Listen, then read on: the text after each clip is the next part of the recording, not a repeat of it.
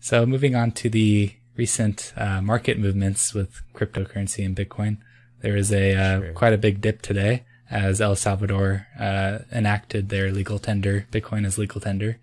So do you think that the bull run is over for this season, or you think where do you think we're headed with the price action?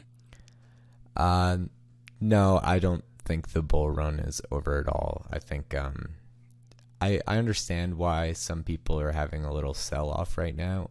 I might even also think it's a little bit of market manipulation for people to get in a little bit lower as the bull run continues on. We're still in the same bull run that, was running 6 months ago, before that kind of larger dip around that time that happened, when Bitcoin was, approaching like 60,000, those levels. And then, we saw a significant, like 50% drop.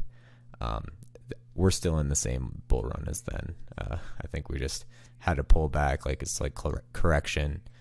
People are taking advantage of the news in El Salvador to sell off a little bit and maybe try to buy back in a little lower. And then maybe some people who think it actually is that serious that they're, accepting it as tender, that they think, it's, it's taking away anonymity. It's, the people in El Salvador are going to be required to register their wallets and stuff. And I think those are kind of the main reasons why people are thinking, oh, this isn't good.